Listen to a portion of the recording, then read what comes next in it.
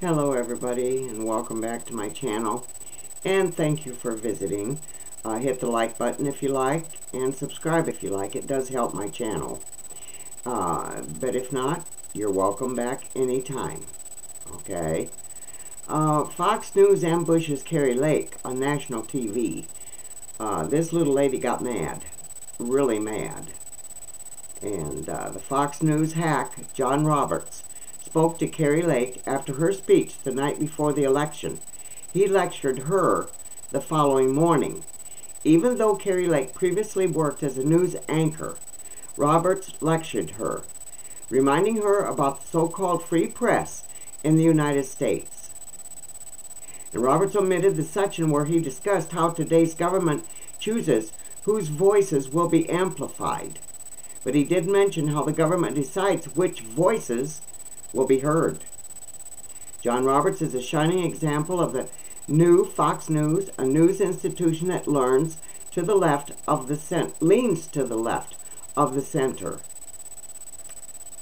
On Election Day, the sharp criticism Arizona Republican gubernatorial candidate Kari Lake made against the press was called into doubt by John Roberts, an anchor of Fox News.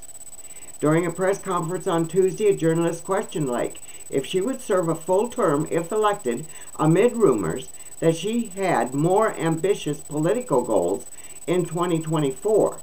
In response, Lake lashed out at the media in general. Lake said, "I'm going to be your worst freaking nightmare for 8 years, and we will also reform the media. Get ready to wear your journalist hats, one more, because we are about to turn you into reporters. I can't wait to start working with you." She was upset. Lake's criticism of the media was met with opposition from Roberts, who served as a White House reporter for Fox News during former President Trump's tenure in office. Roberts stated while appearing on the show American Reports, "I'm not quite sure what she was getting there, because the rich history of a free press in this country is something we have embraced for many, many hundreds of years," Roberts said. "Therefore, I am not entirely clear how a politician should go about attempting to change the media," he said. "The press is not entirely free. The Biden administration set up a Ministry of Truth, whereby his appointed Cesar would decide what information is and what is disinformation. That doesn't sound too free."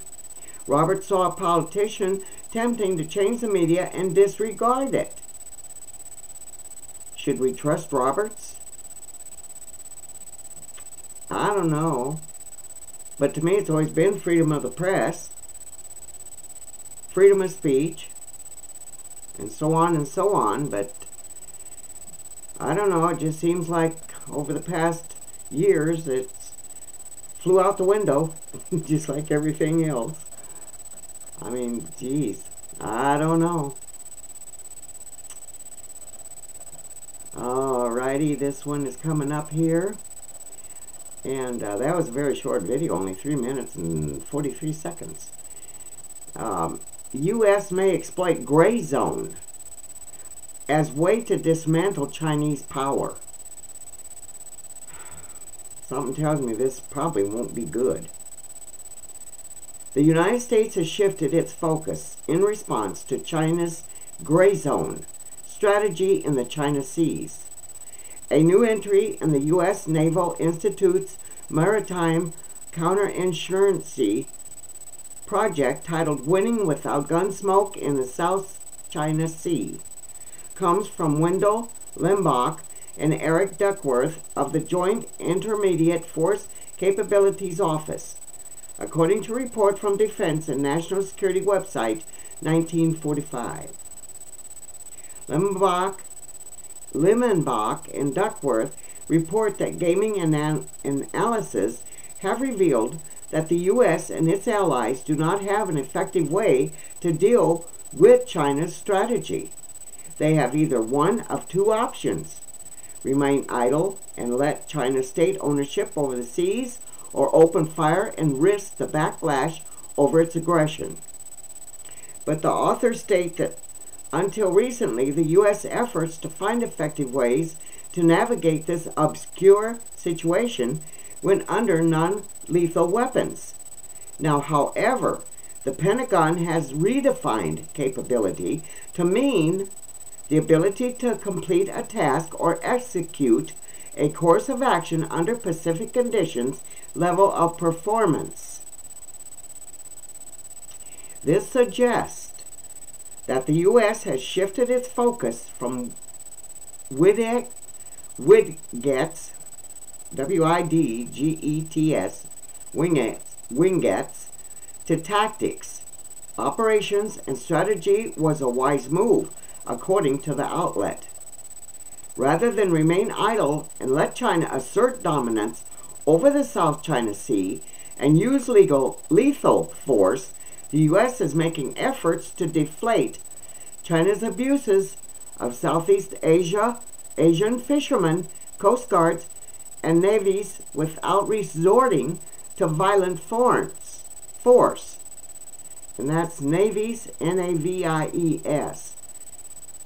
Yeah, this is a significant development because China reportedly prevents its neighbors from harvesting natural resources from their exclusive economic zones, called EEZS, using their fishing fleets, maritime militia, and Coast Guard. And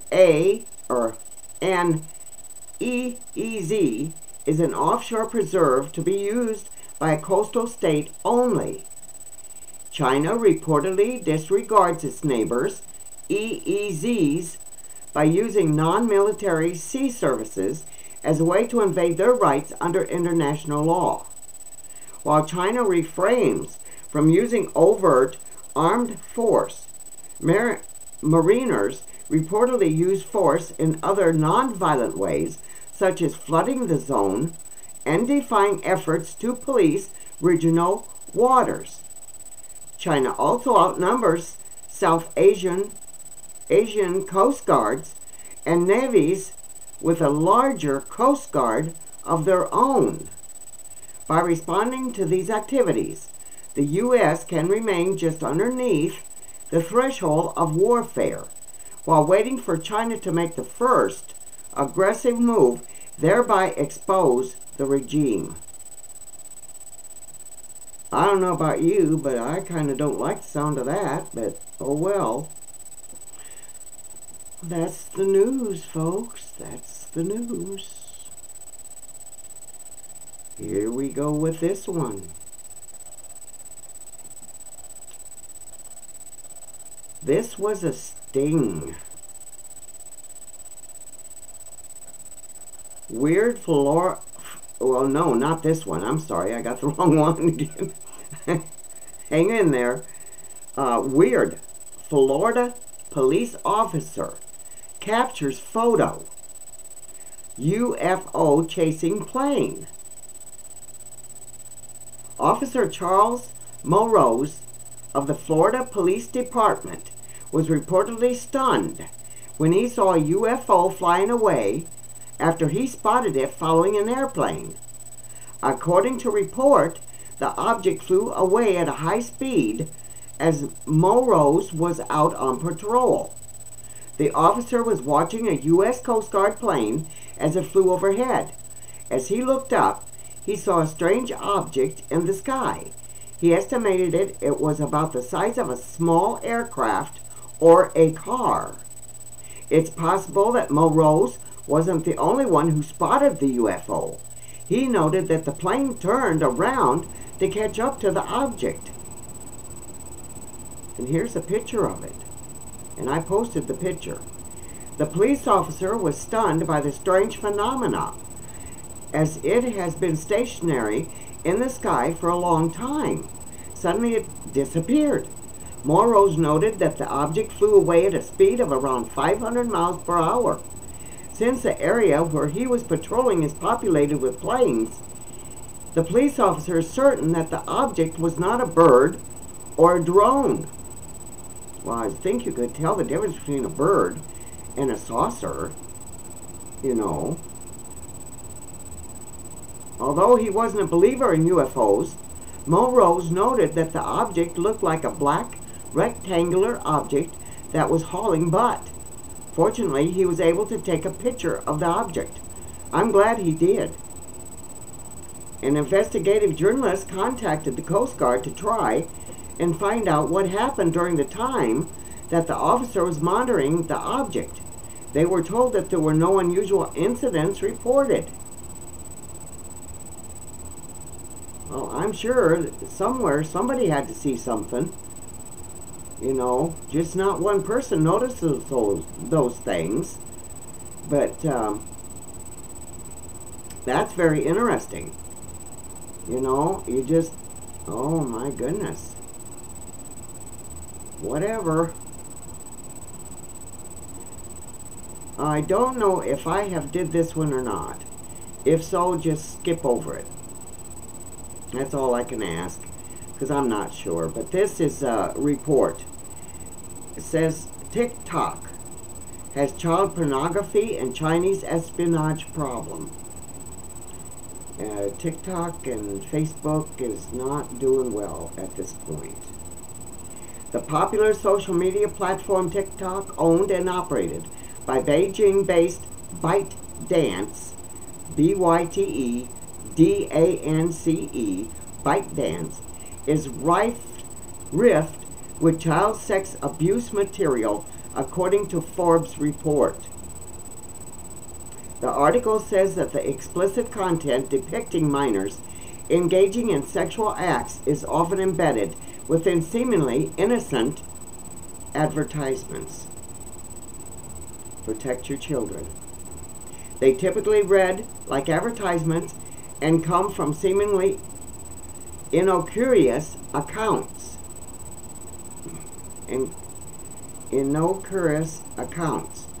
But often they're portals to illegal child sexual abuse material, quite literally hidden in plain sight, posted in private accounts using a setting that makes it visible only to the person logged in, reads the report.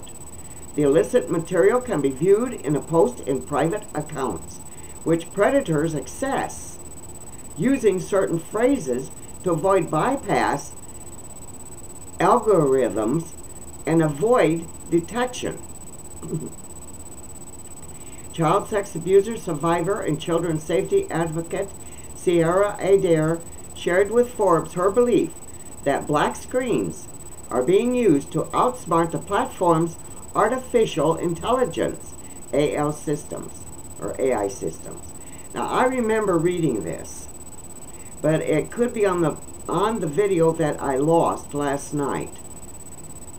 And I am redoing that video, but if you have already read this, just, skip over it. There's quite literally accounts that are full of child abuse and exploitation material on their platform, began Adair. Not only does it happen on their platform, but quite often it leads to other platforms, where it becomes even more dangerous. Forbes further reports that some of the private accounts are easy to enter, while others require image contributions to be granted access. TikTok has zero tolerance for child sex abuse material, and this abhorrent behavior, which is strictly prohibited on our platform, wrote a spokesperson, Mahasu Cullinane, in an email sent to Forbes. The company maintains that all videos and direct messages go through the platform's AI. It's got to be AI moderation, adding that human review is also available if necessary. Brendan Carr, one of 5 commissioners for the Federal Communications Commission, told AXIOS that the U.S. is incapable of regulating,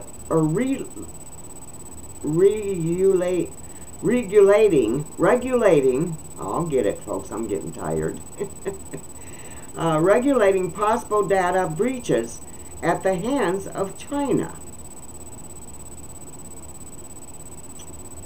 My, oh my. Commissioner Carr has no role in the confidential discussions with the U.S. government related to TikTok and appears to be expressing views independent of his role as an FCC commissioner, said a TikTok spokesperson of Axis, A-X-I-O-S, Axis, I guess that's how you pronounce it. Lordy, I don't know anymore. These words get me. Okay, well, it's time for me to say goodnight. And if the Lord's willing and the creeks don't rise, I'll be back tomorrow. And I hope your morning when you wake up is a good one. Good night.